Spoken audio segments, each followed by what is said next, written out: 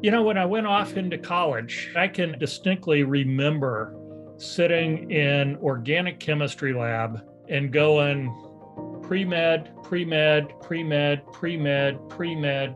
I don't want to hang out with these people the rest of my life. And so that was the end of my pre-med career. Got into dental school. The dental school was actually about 15 miles away from the main campus of SIU Edwardsville. And my now wife, Elaine, was a nursing student there. And one of her roommates knew one of my roommates, and a big snowstorm was rolling in, and they decided to have a party. So being young and intelligent that we were, we piled a bunch of us into a Volkswagen Bug and drove the 15 miles through snowy, unpassable roads that they had closed down and went to this party. So lo and behold, there she was. We stood there all night long and talked. And since then, she'll probably say I haven't said more than 5 or 10 words since.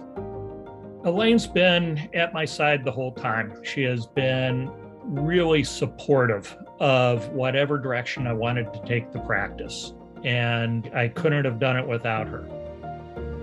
Growing up, I don't really remember my dad doing much anything but work.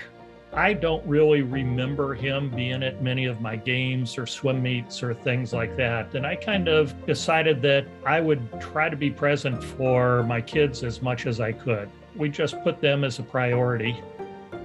We lived very close to the practice so that I could make all their little league games, their soccer games, ballet recitals, all those things. We set the practice up specifically to allow that to happen.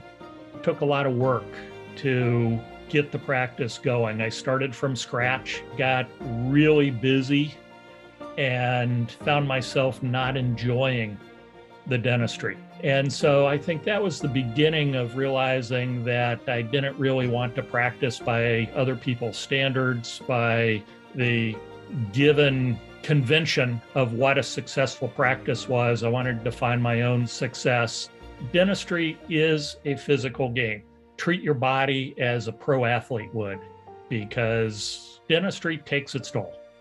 The biggest thing is energy level, eyesight, and then arthritis. And so I just realized that maybe getting into something a little less physical might be better on the body.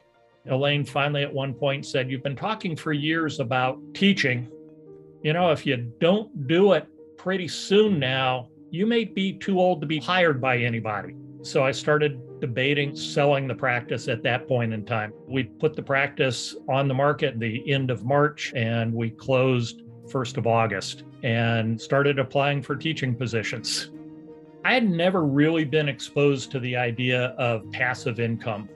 When I first found out about David, I'd been primed with the idea of passive income, and then it came into, here's a group that actually shows you and tells you how to do it and educates you.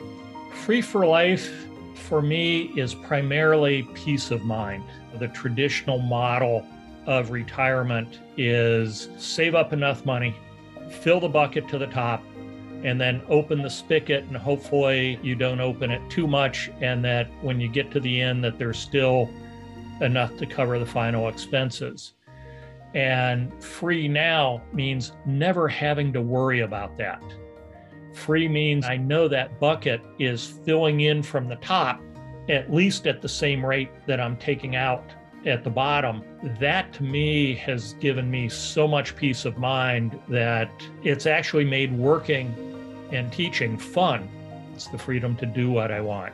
And I've got a fabulous partner in Elaine to be able to do all those things with.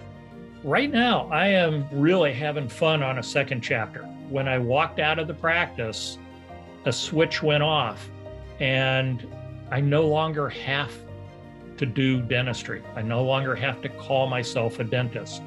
I now can call myself a teacher.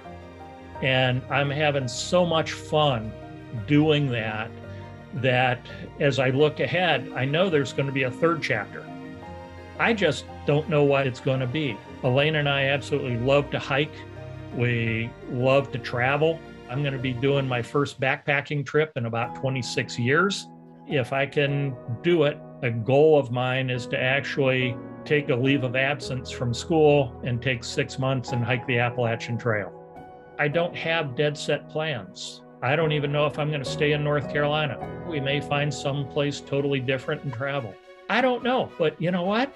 That's a fun thing about it. I get to pick.